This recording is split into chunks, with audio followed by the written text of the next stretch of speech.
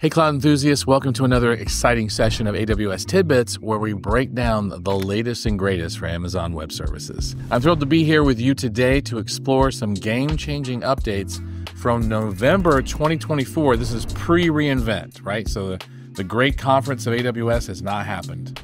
So we're going to cover things from AWS PostgreSQL going limitless to S3's massive bucket scaling increase. We've got some seriously impressive developments to cover. So whether you're a DevOps engineer, cloud architect, or just passionate about staying current with AWS, you are in for some valuable insights. We'll be diving into 8 key updates that are reshaping how we work with AWS. And so let's jump right in and see what Amazon has been cooking up for us.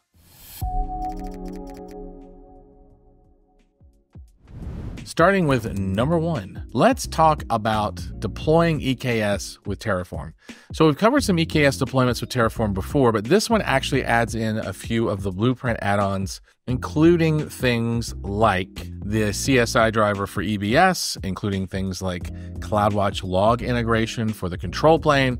All of this happens inside this beautiful tutorial. If we click on it and take another little dive here, right? This is from one of our community builders in AWS. This is going to cover everything in Terraform necessary to set up a VPC, including the module invoked, how to invoke the EKS module, what that setup looks like from a managed node group perspective. Notice these are M5 larges. Notice they're spot.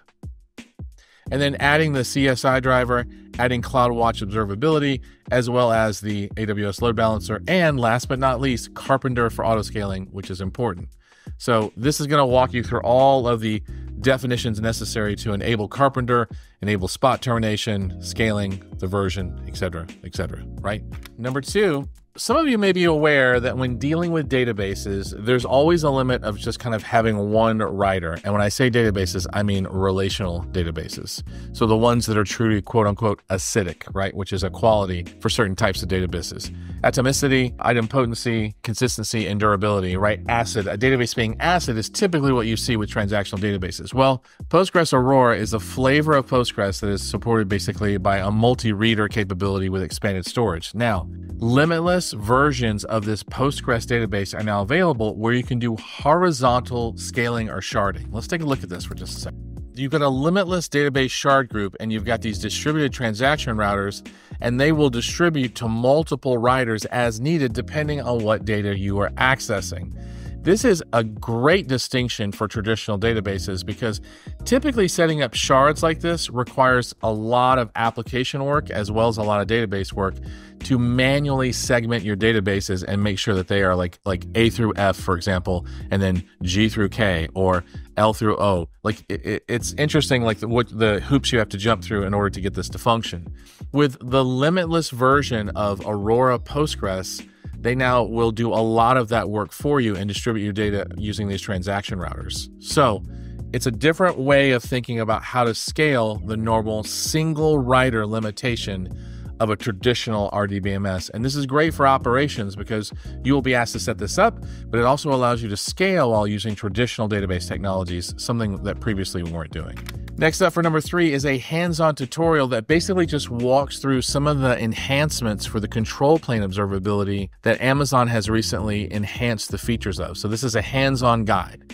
And so if we go look at this hands-on guide, what you'll see here is that it'll give you a walkthrough for, first of all, how to basically get to the enhanced metrics. So for example, under control plane monitoring, you can now click in and see a lot of information about the control plane, like scheduler attempts, requests, pending pods, etc., some of which you couldn't actually see before. So they've enhanced the control plane dashboard. They've also allowed it to basically write to CloudWatch logs, so you can use CloudWatch log insights to search for these particular distinctions. Number 4, Amplify now supports S3 for static web hosting.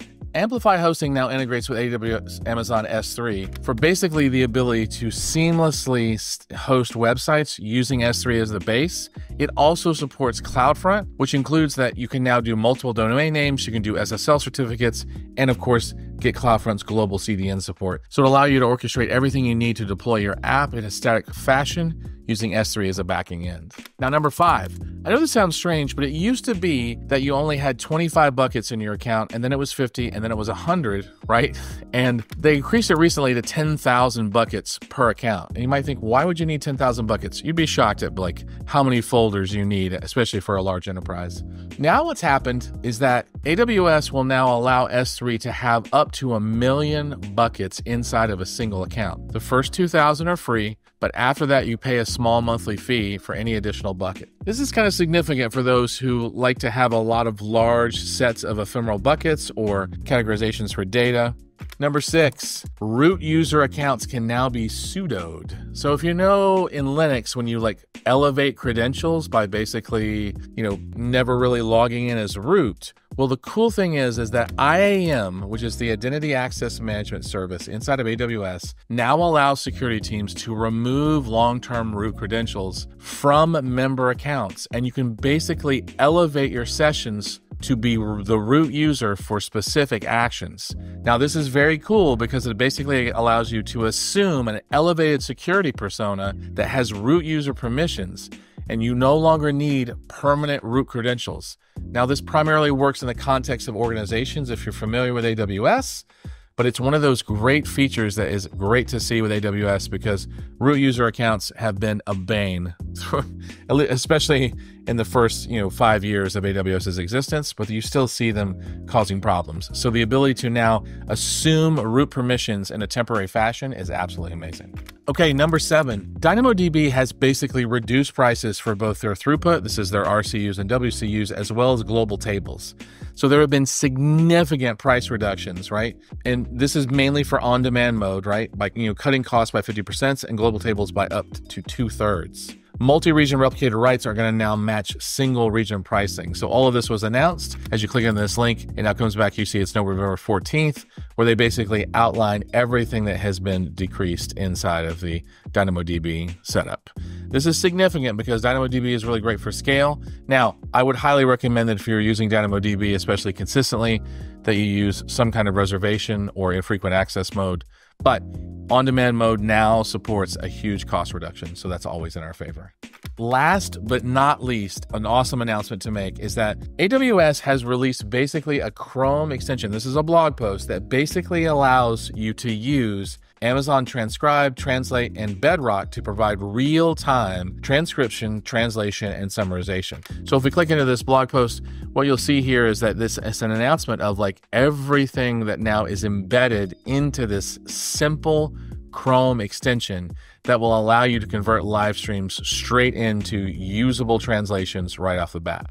It basically does automatic language identification for streaming transcriptions, right? It only needs about 3 seconds of audio before it detects the dominant language, right? So this is great. It also can use foundational models such as Cloud 3, basically to do the translations. So this is the general architecture of the application, totally worth checking out. Notice that Amplify is a huge part and piece of this whole thing. And so, of course, it basically sets up all the prerequisites and everything you need in order for this to function.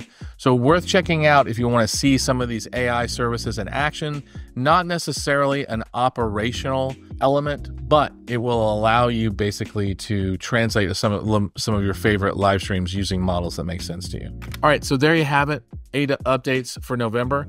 Stay tuned because we're going to release in December a lot of the Reinvent updates, including some of the significant changes. If you liked what we're doing here and you like the releases, hit that like, hit that subscribe button, and we will see you next month for another set of AWS updates.